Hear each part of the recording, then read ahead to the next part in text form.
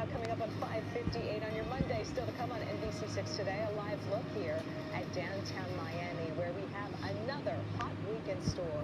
The South Florida city that actually broke records after 15 years. We've got the details up next. And we are just 2 weeks away from the Memorial Day weekend, the top domestic destinations that people plan to head to.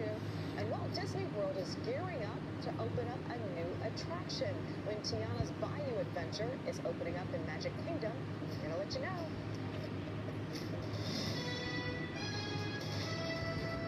NBC6 News Today at 6 starts now.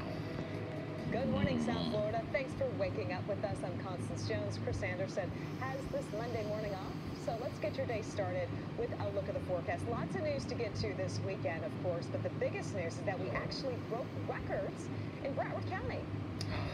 So Fort Lauderdale, we're talking about some of the hottest temperatures in over 10 years. 98. So insane. Yeah, absolutely ridiculous this weekend. So what's the bottom line for today? A little cooler. In fact, a lot cooler for Fort Lauderdale, but still officially well above average. Still warm out here. Just shows you how hot we were. Then we're going to trim a bunch off the highs today. We're still way above average.